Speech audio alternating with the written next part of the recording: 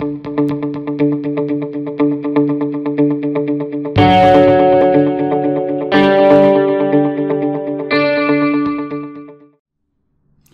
of the most exciting new enhancements in Adobe Captivate 9 is the Assets section. Click on Assets to view more than 30,000 new assets, all available to you for free with your Adobe Captivate 9 subscription.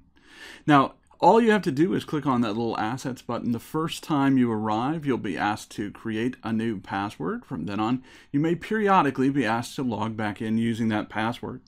You'll notice that there are tons and tons and tons of awesome new assets for you to pick and choose from.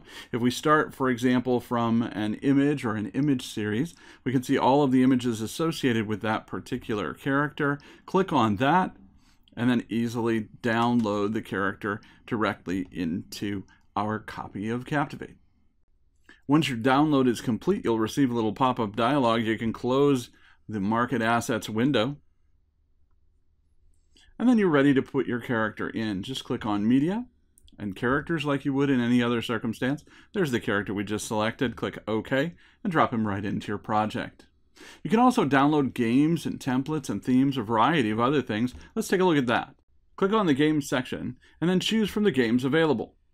Decide whether you want a non-responsive or a responsive game. I think I'll take a non-responsive game this time. Click Download. Now back in Captivate, simply click on the little Preview of Projects button over on the right-hand side. You'll find the asset that you downloaded is now in your previews. Click on it twice to open the new project, or click once and then open. And there you have it. It's just that simple. Take advantage of all the new assets in Adobe Captivate 9.